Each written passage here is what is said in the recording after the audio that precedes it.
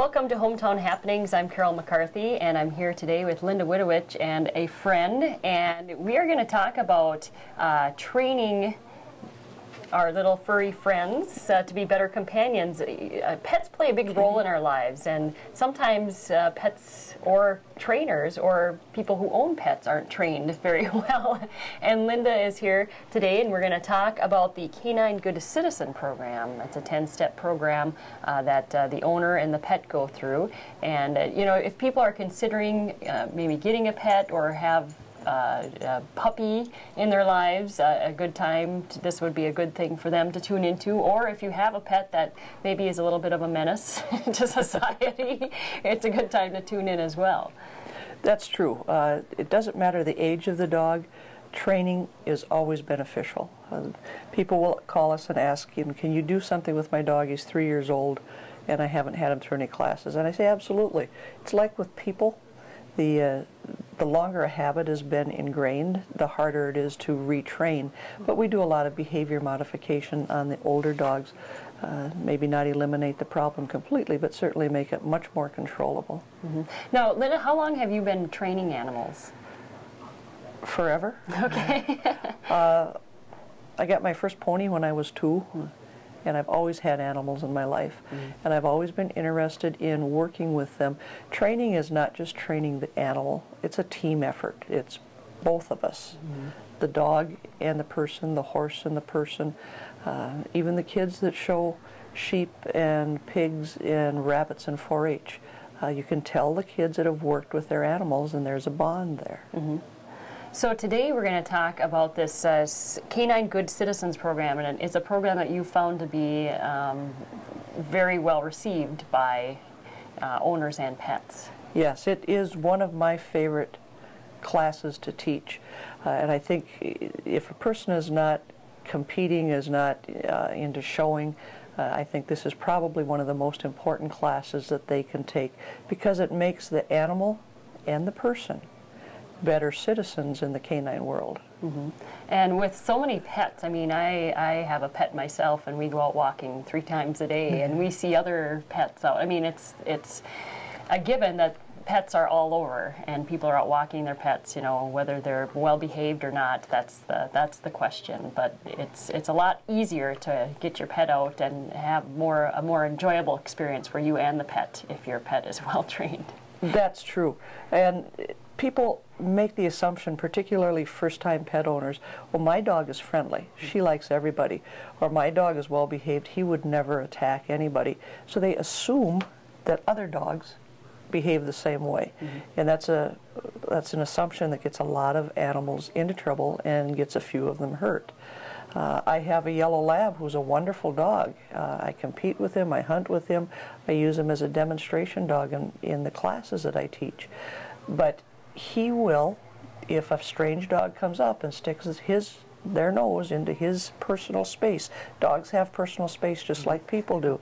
And if he feels somebody's intruding on his personal space, if I'm not there to correct him, he will snap. So people think, well, you know, my dog's on a leash, I'll let it out to the end of the leash and it can run up and meet your dog.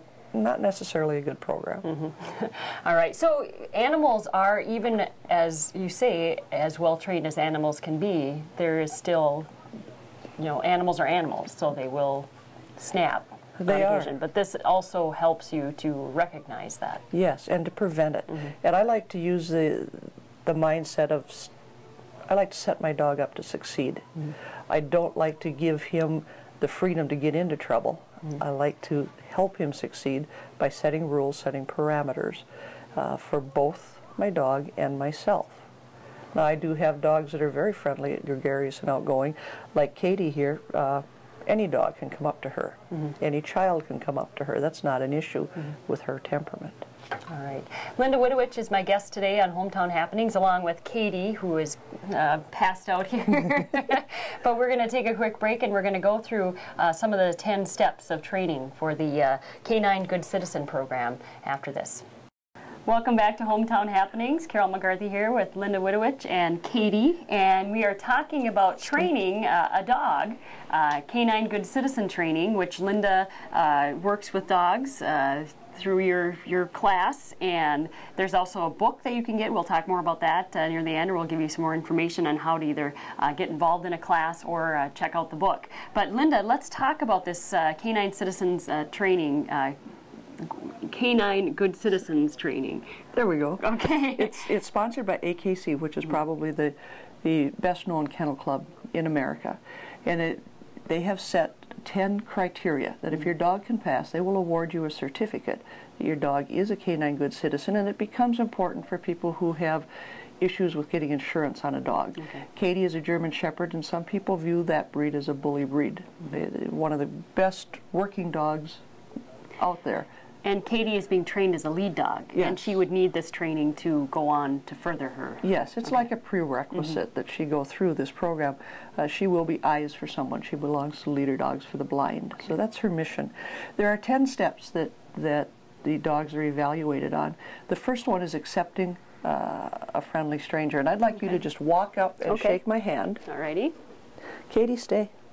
She can do no more than show casual interest in you. She can't jump up and get in between us or try and lick you and greet you or run away. Okay. She has to just sit calmly. The next step is accepting petting. Would you like to pet my dog? Yes. Go ahead. Maybe. Katie, you can visit. Hi. You notice she just sits quietly and waits for the attention to come to her. She doesn't reach out to you. Leave it.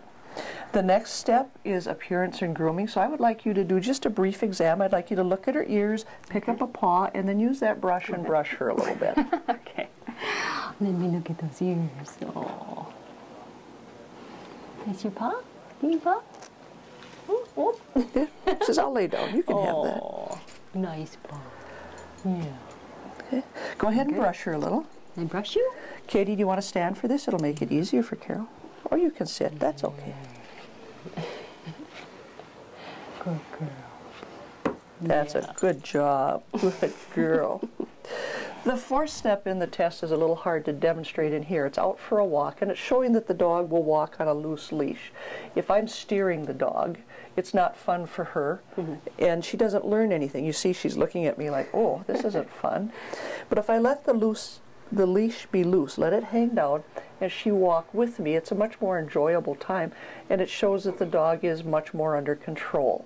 Okay? So the next thing that we test is sitting and staying. Okay. Okay?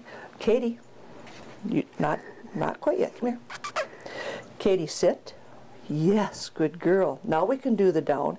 Katie, down. All the way. Katie, down. Good girl. Stay. Now, if we were testing, I would leave her in this position, and I would walk 20 feet out away from her. Katie, stay. At the evaluator's command, I would come back.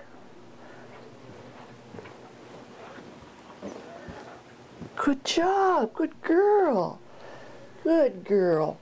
The next step would be to go out 10 feet away from her and call her to me.